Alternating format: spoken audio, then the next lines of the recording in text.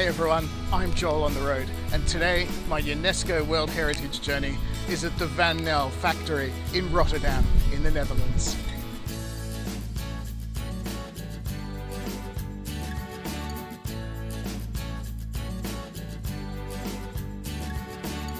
So the Van Nelle factory was built in the 1920s here on the outskirts of Rotterdam, and it was built originally to process coffee and sugar and tobacco.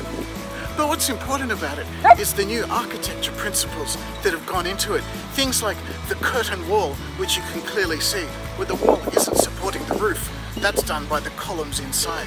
And it just fills the interior with light and space.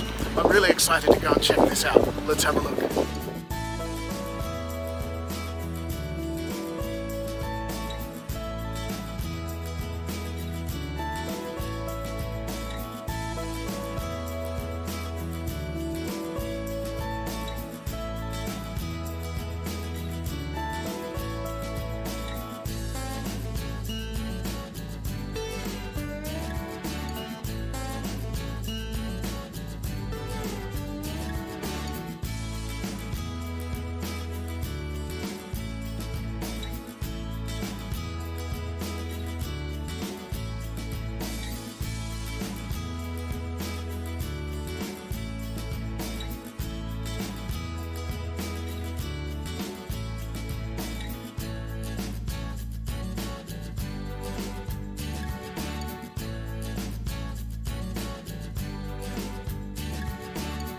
This factory is just such a huge contrast between what you're familiar with when you think of a factory.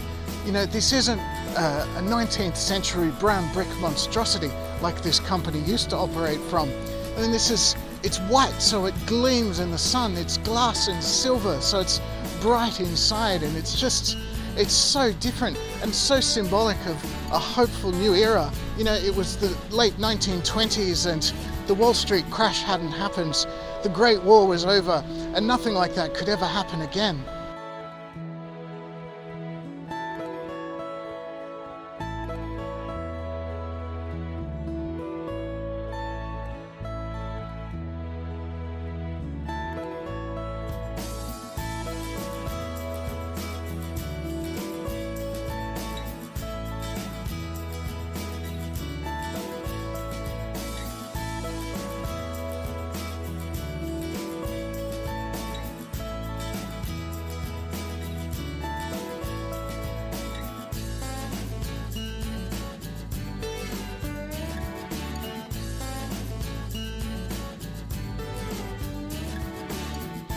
Although the factory ceased operating as a factory in the mid-1990s, it's still working because it's full of graphic design companies and architecture firms and very cool businesses. We've had a look around inside, and I'll tell you what, I wouldn't mind working there, if I had a desk job, of course.